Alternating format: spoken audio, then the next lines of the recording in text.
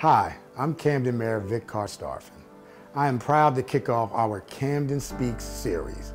This series will feature Camden icons as they tell their story in their own words. Their story is your story, it is our story, and it is Camden's story. I hope you enjoy this unique series which highlights the legacy of our city Invincible. It takes teamwork to make a real change occur within a community. So remember, together we are all Camden Strong.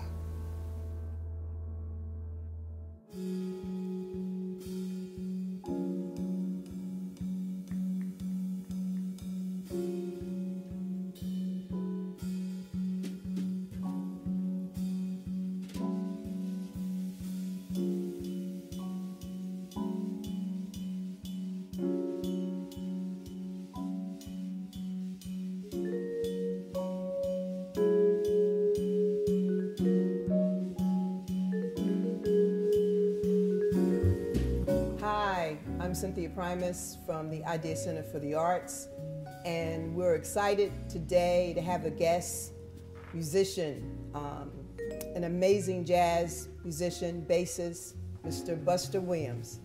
Good morning. Good morning. So happy to be here. Same here. Buster, I've known you for quite a number of years, and you know, as a matter of fact, your younger sister, your late younger sister, Denise, was a very close friend of mine. And your family is like family to me. So I'm really excited today to really be able to talk about your history and get you to talk about your history and your jazz journey. So first of all, Buster, what was it like growing up in Camden? And where exactly did you grow up? I grew up in 837 Jackson Street. Okay. In South Camden. And to me, Camden was the world. Trips that I went with my father to Philadelphia.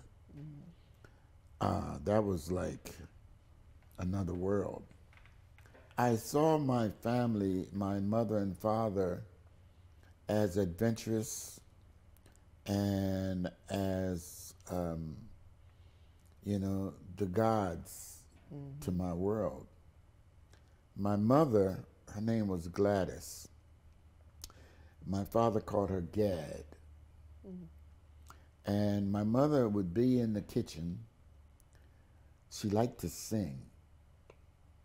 She wasn't a good singer at all, but I loved to hear her sing. And she would sing to herself. She'd be in the kitchen cooking. And my father would be sitting on the couch in the living room with the bass, not a cello, but the bass between his legs. And he's bowing the bass. And he's playing a song. And maybe, you know, he would get to a point and he forgot the melody. And he'd call into the kitchen, "Hey, Gad, how's this melody go?" And she would sing it for him. She'd, "Oh, yeah, okay." And he'd pick it up. But this was the kind of relationship that they had, and this was what was so endearing to me. I'm hearing you talk about the bass with your father playing the bass. Was he obviously the influence to your career? Oh yeah, he was. How did that happen? Well, you know, my father, he played drums and he played piano. In fact, we had a piano in the house. One day I asked my father to show me something on the piano. And that day, he taught me two songs that I never forget. One was Pennies from Heaven, and the other one was That Old Feeling. Then my grandmother, my father's mother, she saw that I liked the piano, so she gave me a book on how to play piano by ear. But then one day my father played for me a record by Oscar Pettiford, great bassist.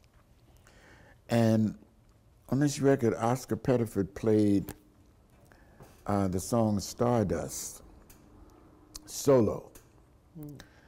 And the thing that captured me was the way he was recorded, the way the mics were placed, I guess.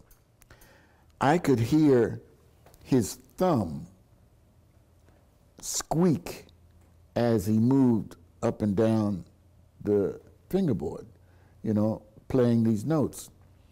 The notes were beautiful, but what captured me was the squeak of his thumb. Squeak, squeak, as he moved. And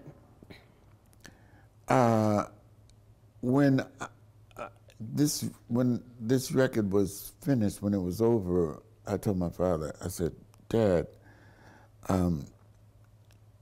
want to learn how to play the bass. Can you teach me the bass? And so when I asked him to teach me the bass, he flat out said no. So I asked my mother that evening, I said, Mom, why won't Dad teach me how to play the bass? And she said, you didn't stick with the drums, you didn't stick with the piano, and the bass is your father's heart. Your bass, she said, your father saved up his money and bought this bass, taught himself how to play, and if you didn't stick with the bass, it would break his heart. I'm manipulative, you know, and I can convince my mother. I said, oh, Mom, no, don't worry. I really want to, this time I'll stick with it. I really want to play the bass. So she spoke to my father. The next day, he said, if I start to teach you to play the bass, you have to do everything I say, the way I say it, without question. I should have probably, refused then. Okay, Dad, I'm sorry. I didn't mean it. Right. But now I'm scared to say no. So I said, yes, Dad. So he had two basses. One of his favorite basses was the great Slam Stewart. And Slam Stewart had innovatively changed the stringing of his bass, which allowed him to play difficult passages that with the normal stringing, he would have to be in thumb position and leaning down, into the, lower part of the fingerboard. He could play it more in comfortable positions. Wow. So my father had his basses strung that way. So in order for him to teach me, he had to, take one of the basses and restring it in the, conventional fashion. So he did that, and he says, I got to restring this bass for you. He said, and I'm watching him do it. He said, you sure you want to play?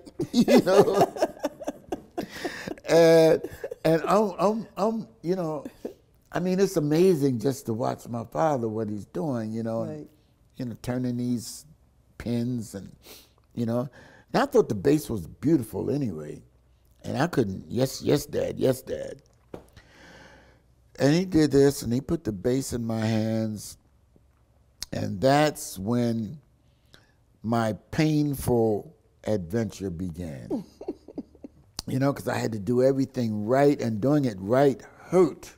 Wow. And then these blisters started building up on my fingers, and my father would not let me put on Band-Aids, and he wouldn't let me take a pin and puncture it and let the blood out. He said, you got to play through the pain.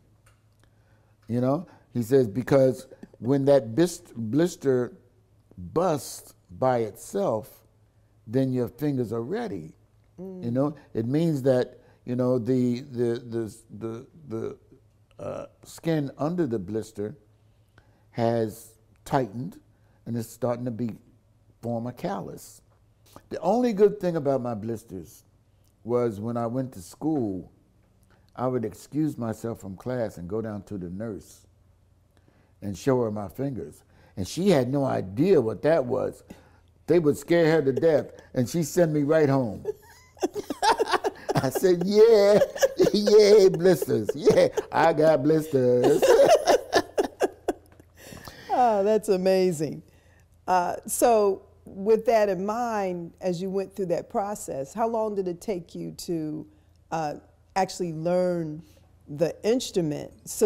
And how old were you when you got your first break? I was 13 when this all started. Okay. And my training was intense, to say the least. But as I got past the pain, I enjoyed it. In fact, I enjoyed it from the beginning. Mm-hmm. And my father had a way of, giving me vision. Mm-hmm. Mm-hmm. I envisioned myself playing with these people that I heard on these records that he had. Wow. A guy named Spanky DeBress. And Spanky DeBress was playing with the Art Blakey Jazz Messengers. And the piano player with the Art Blakey Jazz Messengers was Sam Dockery, who lived in Camden. Wow. And Sam Dockery became a mentor of mine. Wow. And I would get on the bus with my bass. They lived on Haddon Avenue. I lived on Jackson Street in South Camden. I would get on the bus and go to Sam's house every day. Wow.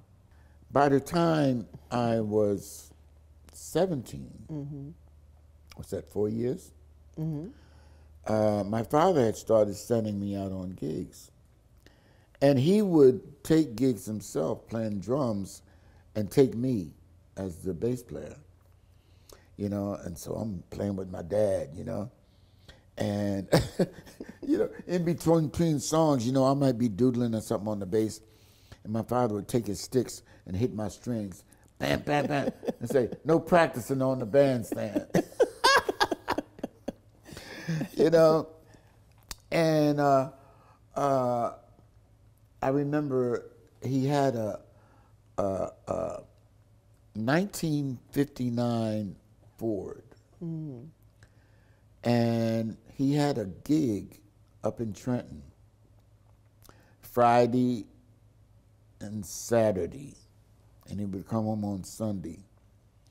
And this time I asked him, could I go with him? So he said, okay. So I finished school on Friday. I run home and put on my suit, and go up to Trenton with my father. And he would let me drive the car. Oh!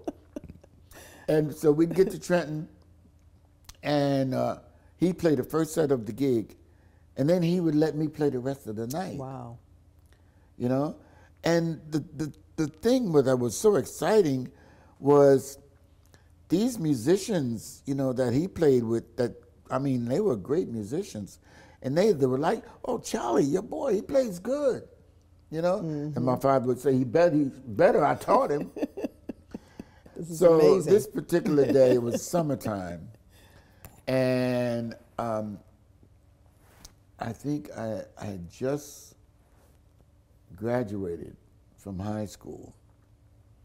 I'm 17. And I'm over at my girlfriend's house, Brenda. And I'm getting ready to take her to the movie. Brenda was always slow. She took the longest time to get dressed. So she's upstairs. I'm downstairs waiting. And her mother calls downstairs, Buster, your father's on the phone. So, okay, so I pick up the phone. And my father said, come home and put on your suit, you got a gig. And I said, but Dad, I'm getting ready to take Brenda to the movie. He said, you got a gig. And he hung up the phone. So I knew what that meant. Mm-hmm. So I gathered myself together and walked to the front door. And at the front door, you know, the steps went upstairs. And I hollered upstairs. I said, Brenda, I can't go to the movie. I got to go home. I got a gig. And she said, you got a what? And with the sound of what, the door shut. And I was gone. I never saw Brenda again. I never heard from Brenda again. Anyway, the gig was with Gene Ammons and Sonny Stitt. And I played the first set. And after the first set, Gene Ammons and Sonny Stitt, they both took me aside, you know. They took me upstairs and they sat me down on a sofa. There was a hotel upstairs, and sat me down in the lobby and said, who the hell are you? You know? Right, right. And they said, look, you want to stay with the band? I said, yeah. We piled into the cars and drove on to Chicago. And I ain't been home since. Speaking of, you've been all over the world. And I'm sure you've played with some prolific jazz musicians. You know, can you name a few of those people that influenced you the most? Well, that band lasted until Gene Ammons stranded us all in Kansas City. Mm-hmm. And then I went with, I think, Dakota Staton and Betty Carter. Wow. And started playing with Lee Morgan and Benny Golson. Then I went with Sarah Vaughan. And I stayed with Sarah Vaughan for a few years, and I went with Betty Carter. Then I eventually joined Herbie Hancock, put a band together. And I was with Herbie Hancock for about 5 years, then over with McCoy Tyner. And then Sonny Rollins, and then we put a band together, Ben Rowley, Kenny Barron, Charlie Rouse, and myself. We put a band together called Sphere, and did that, and went out on the road with Cedar Walton and Bobby Hutcherson and Billy Higgins, Harold Land, Curtis Fuller.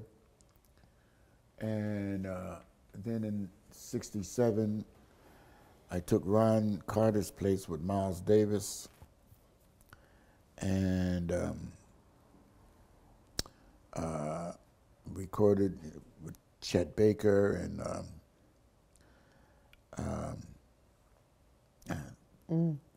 so many people. On and on. Yeah. It's amazing. You managed to maintain a really healthy and thriving life and family, which, you know, oftentimes is not easy for career musicians. How were you able to maintain that? You know, from what source do you gain your strength? Well, my foundation, as I spoke earlier, my family life, my upbringing, gave me a strong foundation. You know, now, I wasn't no Mr. Goody Two-Shoes. You know, I did a whole bunch of wrong stuff, you know, but I didn't allow my follies and my mishaps to overtake me. And that was because of my foundation, I believe. You know, in no small way, way can I speak of the power that chanting Nam-myoho Renge-kyo has given to my life. And the great transformation it's allowed transformation whether I wanted it or not, you know. And I'm so grateful for being introduced to this teaching.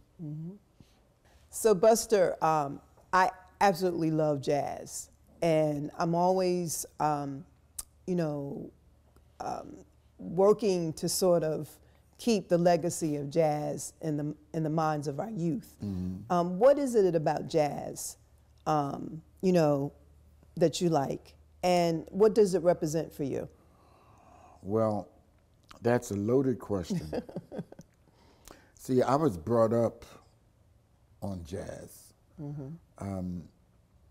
Of course, you know, I heard all sorts of music when I was a kid, and you know, I loved rhythm and blues.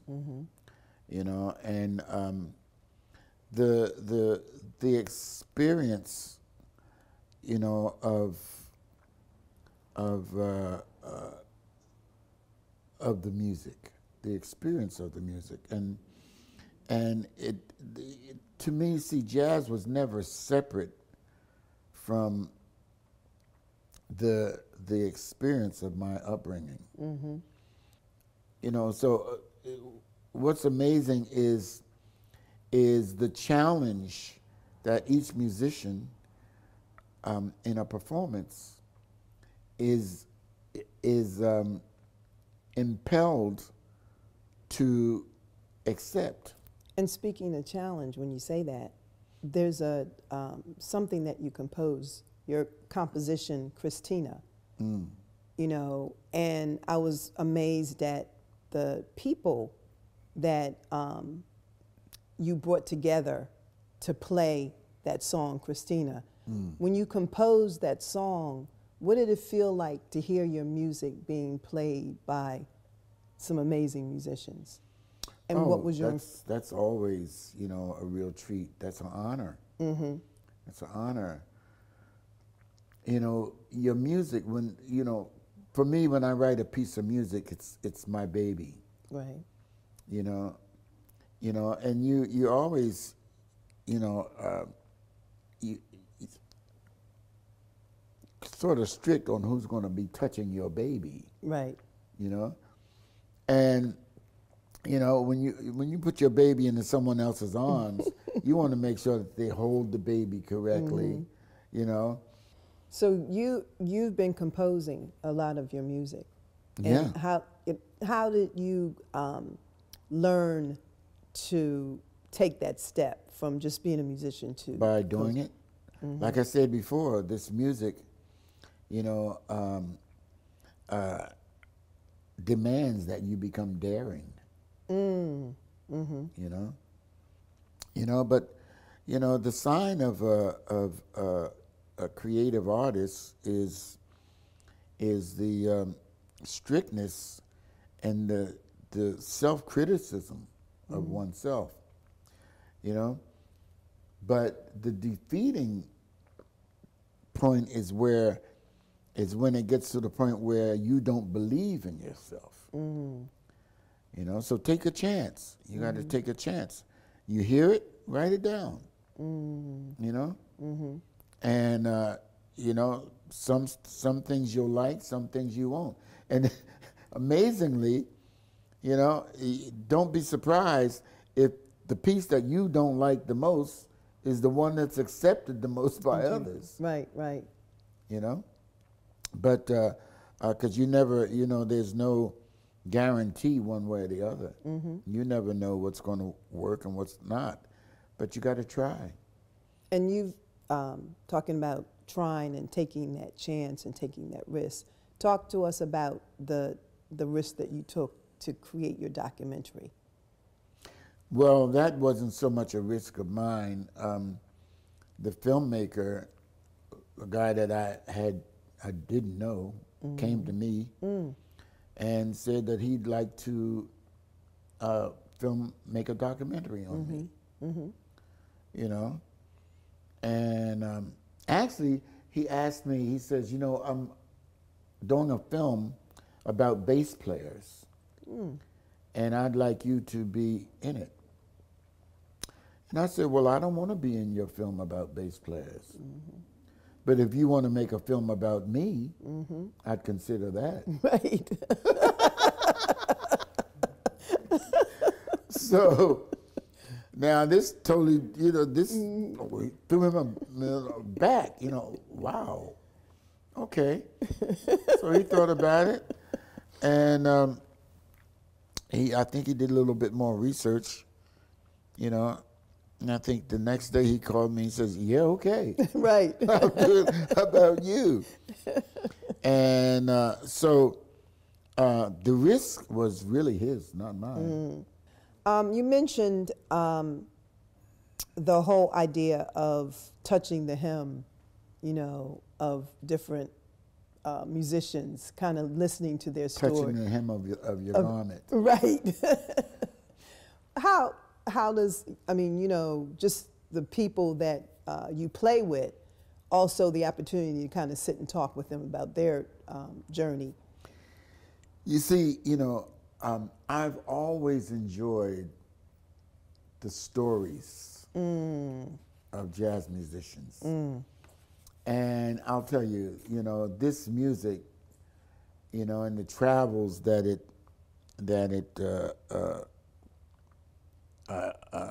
creates, and the experiences that we have create many stories.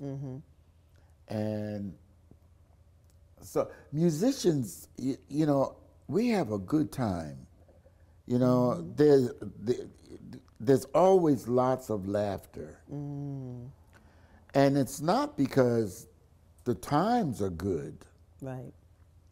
It's because, this music helps us develop, a positive way of moving through life and turning what we like to call poison into medicine.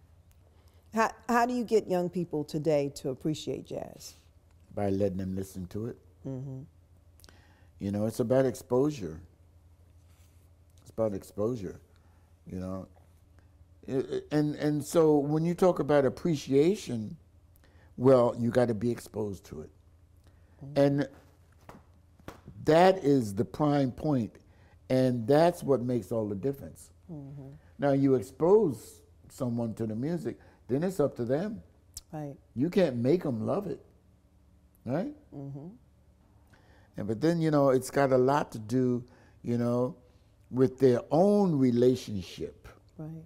The relationship from the distant past as it relates to the present, And I believe that, these young musicians that are coming up now,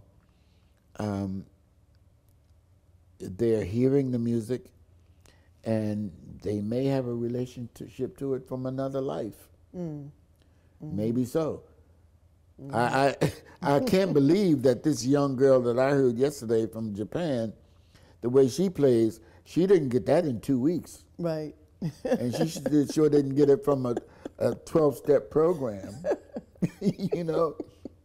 She must have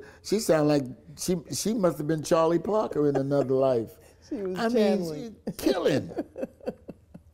Right. But that whole class, all of those students are amazing players already.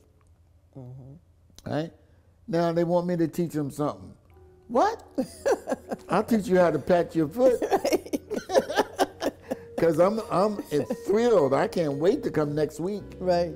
Amazing. It's amazing. It's beautiful. Yeah. Buster, thank you so much for spending time with us here at the Idea Center for the Arts. We're looking forward to, you continuing and traveling all over the world and coming back and relaying, what you've learned to Camden, the My kids pleasure. in Camden. I look forward. We love you. Thank you. We love you too. Thank you.